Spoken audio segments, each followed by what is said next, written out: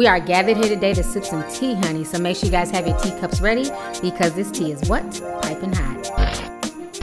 Hey, you guys, it's your girl T, and I hope everybody's doing good today, honey. Make sure y'all have y'all's teacups ready because this tea is what? Piping hot. And before I get started, make sure y'all hit that subscribe button. And if you want to be a part of my notification squad, honey, make sure you hit that bell so that we can get notified via phone or email every time I post a video. Shout out to my notification squad. I see y'all in the comment section. Hey. So anyways, y'all, I wanted to come on here and talk about the whole DJ Akademiks Joe Budden situation. The situation has not truly died down yet, and I know there's a lot of drama that went on yesterday. I wasn't able to do any videos. I had acting class and I had dance class yesterday. Y'all know I gotta keep busy outside of YouTube, honey, okay? So anyways, so when I got home, I was following up on all the drama. And what went down is that yesterday Joe Budden took to his podcast, because we all know he has his own podcast called the Joe Budden Podcast. So he was on there with his hosts, Roy and Mal, and they're basically once again talking about the whole Migos situation that happened this past weekend during the BET Awards. So what happened is that basically Joe Budden gets on there and he calls DJ Akademiks one of the biggest pussies he's ever seen in his life. He says when it comes to physicality, he needs to just stop talking. He's not a physical person. He's a pussy. There's nothing wrong with being a pussy. He just needs to sit in the corner and shut up.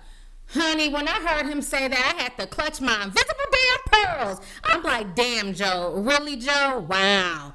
Anyways, y'all go ahead and check out this small snippet of Joe Budden going in on DJ Akademiks. Check this out, and I'm going to come back with the rest of my commentary. Akademiks is one of the biggest pussies I've ever seen in my entire life. But he should never comment on anything that has to do with physicality. but we knew that already. I don't fault him for being a pussy when you know he's a pussy. Well, you gotta stop talking sometimes when you pussy. Is what I mean. I've been saying that, and Charlemagne killed me for saying that. I agree.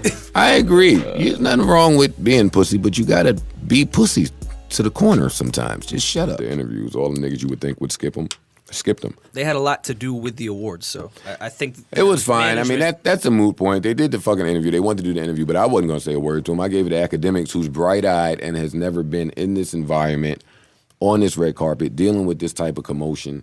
Akademiks is ignoring the producers that's screaming to wrap it up. He's doing all types of shit. And then in the middle of the interview... Well, how much wasn't on there? Obviously, it was edited. It was a lot edited. Okay, how did the interview begin? So it was more than that. That was just it definitely looked like it was cut. It was much more. So it was much more awkwardness. It was much more tension. In the middle of the interview, the gentleman that I spoke to in the morning intervenes to say, and me and Joe, he don't know what's being said in the interview. He just jumps in. Yeah, me and Joe had a talk this morning. All that yachty shit is dead. Huh? That wasn't... That was a little odd to just bring up. Nah, I mean, well, yeah, you're right. I did say that the Yachty shit. I'm never saying nothing about Yachty. But that's the energy's a little different now. Now I'm putting that with the mall. Now I'm putting that with Migos has come up. I'm putting that with Yachty storming by, looking mad, not saying hi back to Akademiks. You're just putting all this shit together, and I'm supposed to, and I'm putting Complex and Akademiks wanting to interview these niggas so fucking bad that I never want to talk to in the fucking first place. Now I'm sitting here and I got to stare at these fucking accessories and fucking shiny shirts.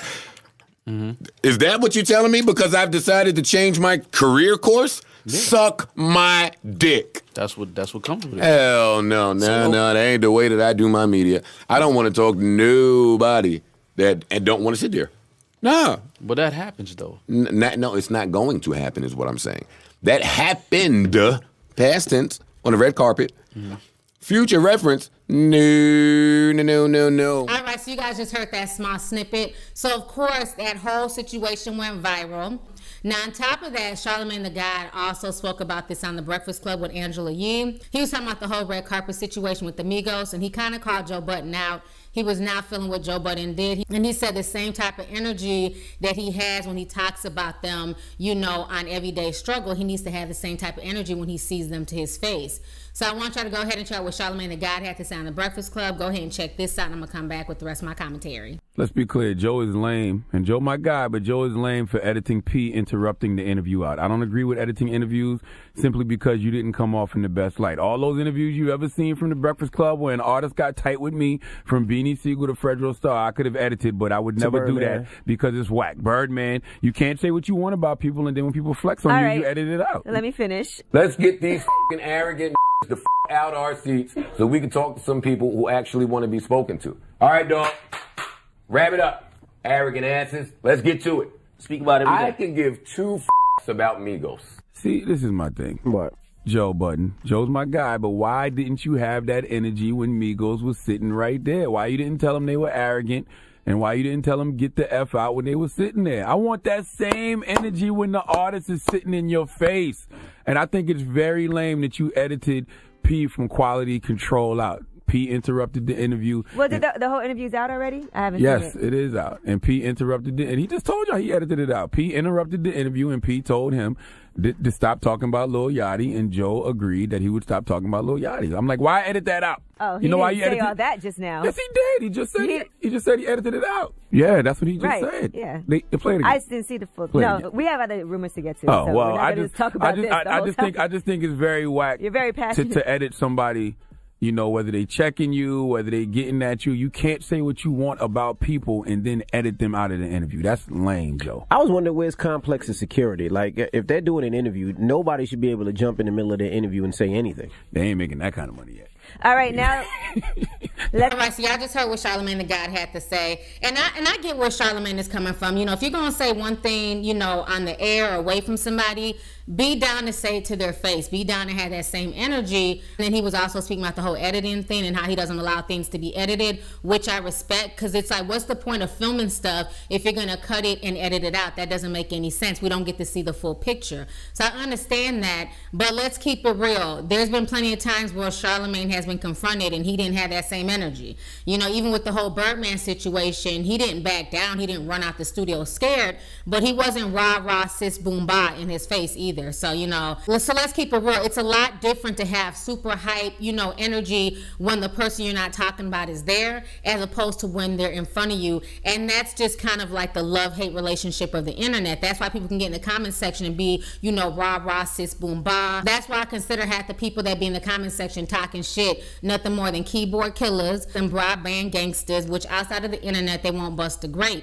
So that's the thing. When you get around people, your energy is definitely going to shift, because you can't bring that same rah-rah energy to everybody, because once you're in somebody's face in real time, there's consequences for whatever actions you decide to doll out. You know what I'm saying? So I see where Charlamagne is coming from, but please don't act like anytime you've had some type of issue with somebody, you was just rah-rah in their face. You just kind of stood your ground and said what you had to say. So, you know, once these videos went viral, everybody and their mama has something to say about it. A lot of folks were attacking Joe, saying Joe is two-faced. How dare he, you know, try and call AK a pussy. Eventually, DJ Akademiks took to Twitch, and he wanted to explain his side of the story. He was very upset about, you know, the things that Joe Budden said. He talked about it for about 20 minutes to 30 minutes on Twitch.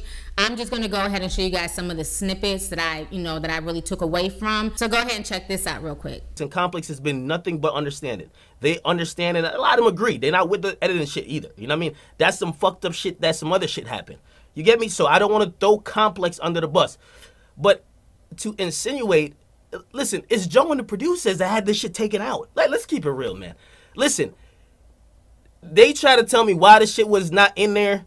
Basically, from what I saw, homie, which is P from Migos, or not Migos, but QC, he tried to press Joe. Now, again, maybe my definition of pressing is different, but when we doing an interview and a nigga comes right over your shoulder and looks at you and say, yo, listen, remember what we talked about?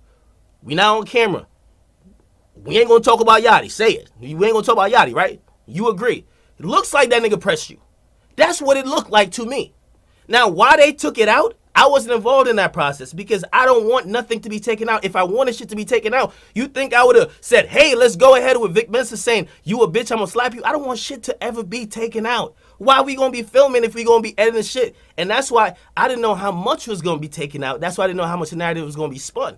So I knew something was gonna be like taken out. I'm like, all right. But then when I seen how the reaction was, everyone's like, yo, Akademiks, you caused this.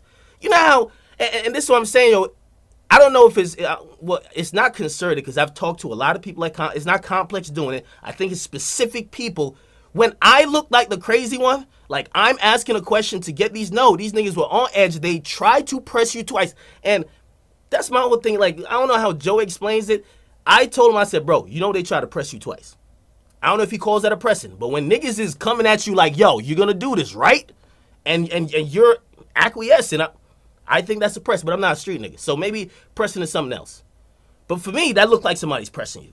Okay? The only footage that is in is the footage where I'm asking, and it's the most awkward question because we can't hear each other. And this is the thing that frustrates me too.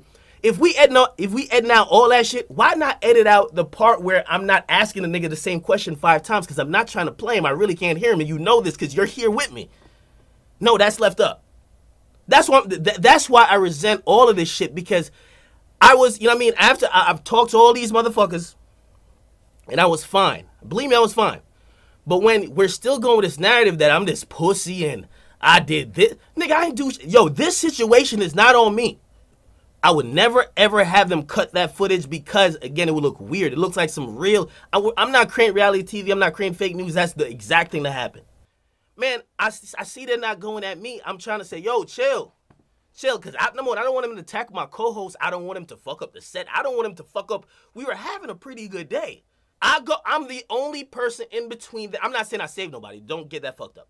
But I go towards the shit saying, everybody chill, please. Chill, chill, chill. You hear me saying it. All right, so you guys just saw what DJ Akademiks had to say, and to me, he made a lot of good points. One thing I like that he said is that he did not want his co-host attacked. He didn't want, you know, the Migos to fuck up the set, and he was the one that literally jumped in between Migos and Joe. While Joe walked off, everything was kind of on DJ Akademiks, and he's like, you know, how you gonna call me a pussy, but you walked off, and I was trying to have your back. And I definitely agree with him on that, because thinking back, when I watched that whole Vic Mensa situation, and when Vic Mensa was pressing DJ Akademiks, Joe Budden was loving it. Oh, he was loving it, okay? He was, I mean, after a while, it was like, yo, Joe, whose side are you on? Like, he was riding hard with Vic. You know, everything that Vic was calling him out on, Joe was like, yup, you were doing that war in Chirac. You were talking about, you know, Chirac savages. It's like Joe Budden literally left DJ Akademiks out to dry. Whereas in this situation, DJ Akademiks was trying to have his co-host back, even after all the nonsense Joe Budden did to him during the whole Vic Mensa situation. Okay? You think it was nothing constructive about it? There was nothing constructive about it, and I'm gonna tell you the truth. I really think you a bitch. Now, one thing I do want to address is the whole editing, and I stated this in my other video when I first talked about the whole Migos altercation with DJ Akademiks and Joe Budden, is that I don't agree with the editing part of it. You know what I'm saying? And I feel like Complex News is definitely, you know, they definitely have a hand in that, along with Joe Budden. What I find funny is that you guys were removing the part of Migos' management team, P from Quality Control, confronting Joe Budden, but yet and still, y'all didn't remove the part when, you know, Vince Mensa went off on Akademiks and called him all types of bitches and said he wanted to slap him. So it seems like, from what I've seen from the viral stories, like I said, I don't watch Everyday Struggle, you know, like that.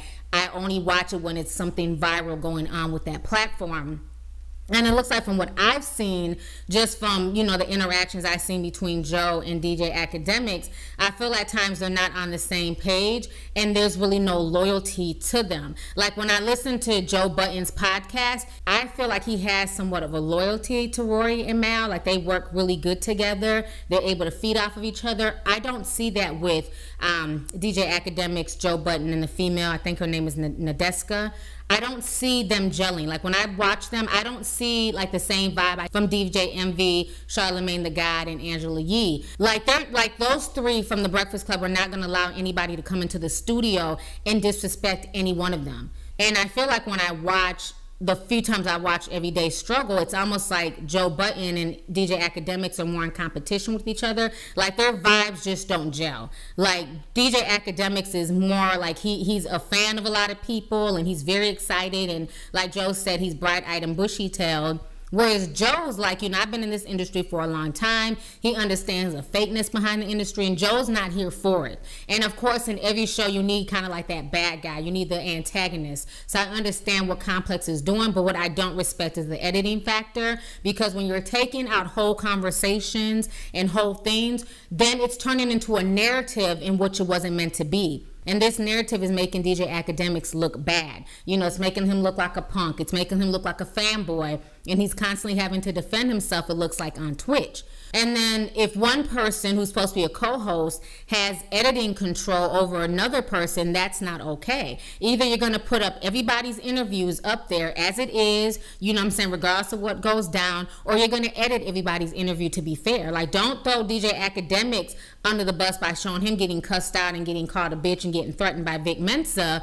But then when Joe gets pressed twice, then all of a sudden y'all got to take that out. You know, so it left a lot of things out of context, which I did not agree with.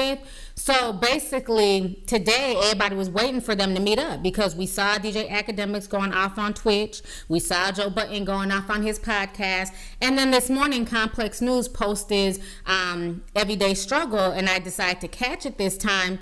And all this rah-rah, sis, boom, bye energy was left at the damn door. And if it wasn't left at the door, it had to have been edited out because this whole reunion was so fake and forced and, oh, kumbaya, and I love you guys, and it's water under a bridge. I mean, the whole situation was laughable. I'm going to go ahead and show you guys a small snippet. Hopefully they won't flag this shit. Go ahead and check out this small snippet right here. And you guys can fucking ruin some fun, like, Jesus. We're done? I'm good. Last chance, get it all out. I don't want to hear nothing else about this ever again.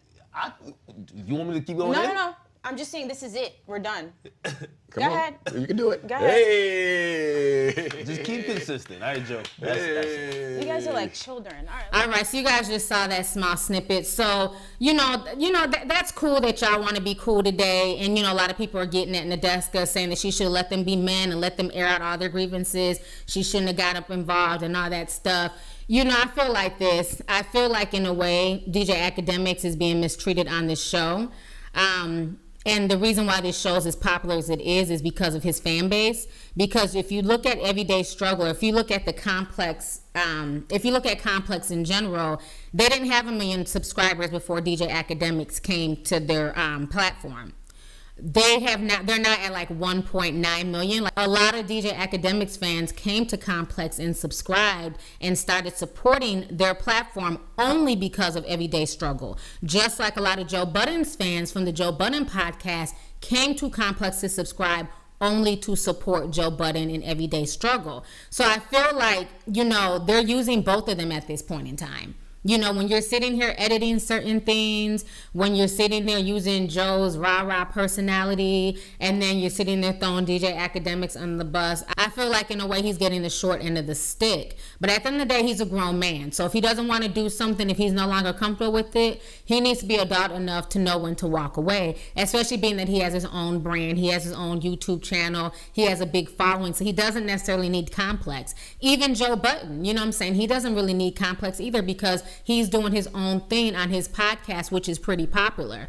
You know, so the whole situation is crazy, but I just find it funny that it was so much rah-rah, sis, boom, bah. It was all this hyped up testosterone yesterday on both of their parts, but now when they come together, it's like, okay, we're cool. It's water under a bridge. And maybe they talked about it outside of camera. You know, I wouldn't be surprised if they did, but I do believe that for the fans, they needed to see that aired out on camera, being that both of these guys were going back to their own personal platforms and venting and ranting and raving.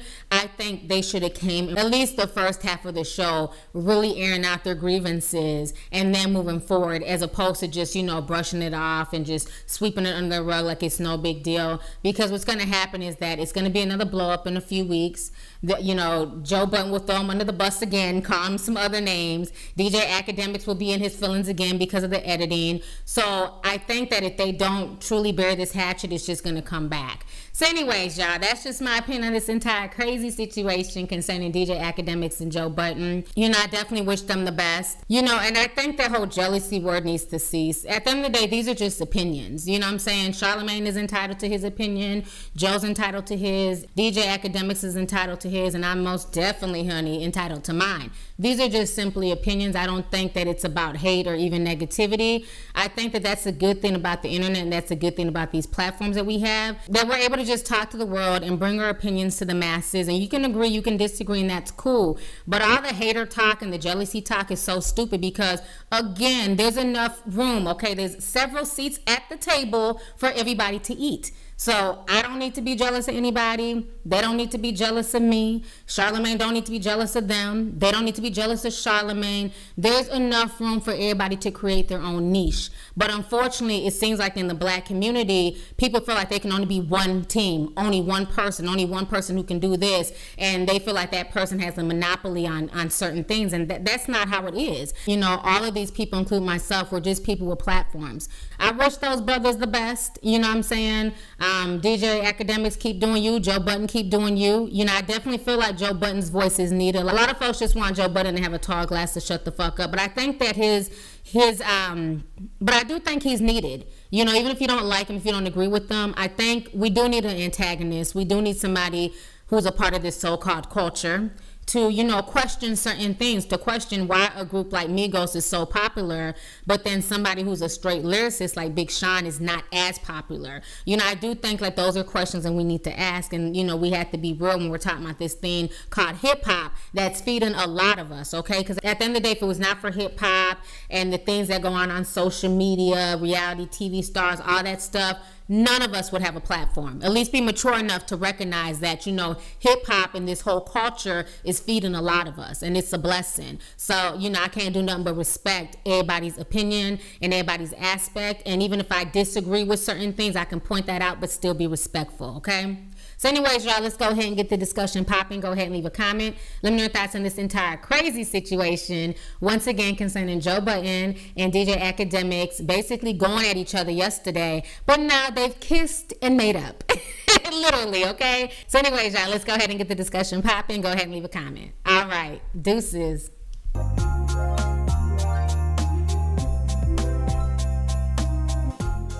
It's your girl T. Make sure to subscribe, like, and share my videos. You can also visit lovelyti.com to purchase any merchandise.